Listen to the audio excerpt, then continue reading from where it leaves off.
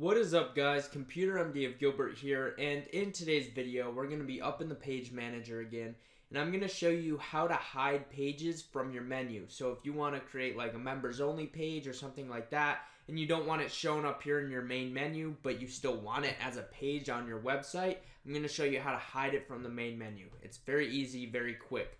Before we get into that, guys, if you have not checked out the weekly Wix tips yet, come here, check it out. Also, as I have mentioned, the community page, our Wix My Website forum, is now open. It's live. It's ready to rock and roll. People are already, asking questions, answering questions, all that. I love it. It's excellent. Thank you guys for the support. And if you haven't checked this out yet, come check it out. I mean, this is going to be a big resource for you guys as far as learning Wix goes, and just interacting with each other and helping each other out.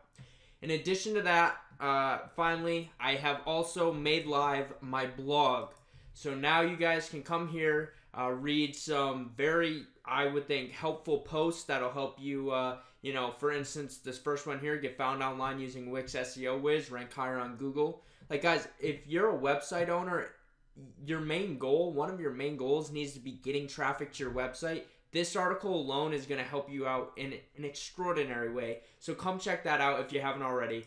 But first things first, get on this weekly Wix tips email list and then start interacting with this website. I want this website to be a powerhouse resource base for Wix for you guys so you can learn as much Wix as possible. I'm here to help you out, give you all the resources necessary. Now let's hop into today's video. So to make a page hidden from your menu, you're going to go up here to the page manager, and let's just say we want to hide the blog page from the menu right now. You simply click these three little dots in the circle, and then you're going to click page info, and then you'll see right here, hide from menu. You'll see a little clicker over here. You would simply click that on, and then bam, you notice blog is no longer up here. If I click it back off, blog's back up there, and it's that simple. You can use that, as I said, if you want member pages, or you're creating like a page on your website, but it's not done yet, so you don't want people to see it yet. So that's a good method for that as well. It's all your preference.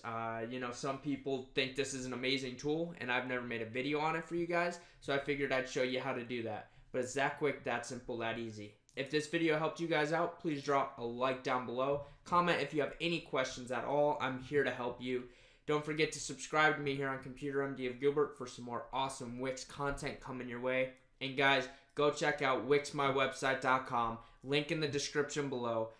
You know where it's at. You need to check out that website. I mean, I'm trying to make it extraordinary for you guys, as I said.